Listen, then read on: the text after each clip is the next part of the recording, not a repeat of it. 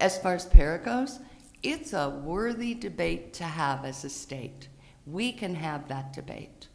That's a good thing for a state to debate. How are we going to manage this?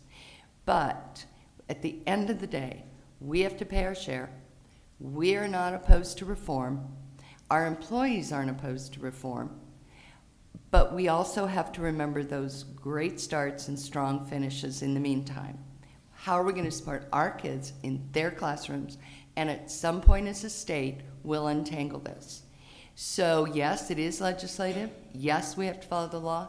Yes, all of those things. But it's in our budget. We're going to pay it no matter what. So I don't think Pera is the issue for 3A, 3B. It may be an issue, but it is not the issue for 3A, 3B.